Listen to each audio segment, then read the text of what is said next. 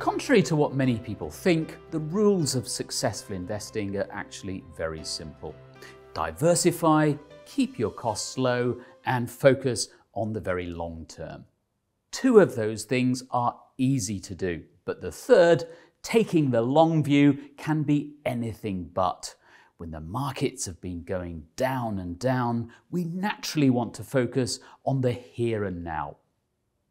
Bear markets are a test, a very stern test of investor emotions. So when we go through a bear market, when we see losses in our portfolio, when we see bad news about the economy, about financial markets, then we feel anxiety, we feel worry, we feel panic.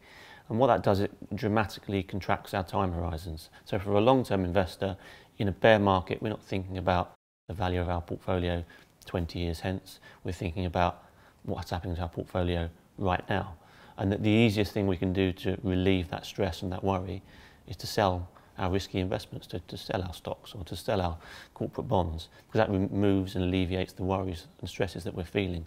So the greatest temptation through a bear market is to remove that worry, remove that short-term pain, but to a great long-term cost. Another problem is that the temptation to sell your stocks increases the longer a bear market continues. The point at which investors are most pessimistic is the worst possible time to capitulate. So what does Joe Wiggins recommend? I think there's a couple of pieces of important behavioural advice for bear markets. One is to go into investing in risky assets with our eyes open. Now, it's impossible to replicate how we'll feel during a bear market, but at least if we know if we're investing in equities for the long term, we're likely to go through a number of periods where there will be significant declines and bear markets. So if we have expectations of that happening, then we're less likely to make bad decisions when it does occur.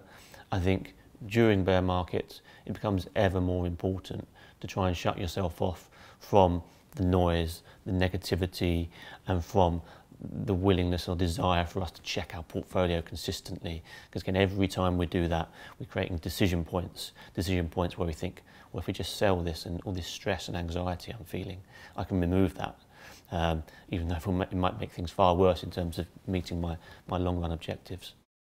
You should also remember that in general, bear markets are a good time to invest. In the words of the legendary investor Warren Buffett, it can pay to be greedy when others are fearful.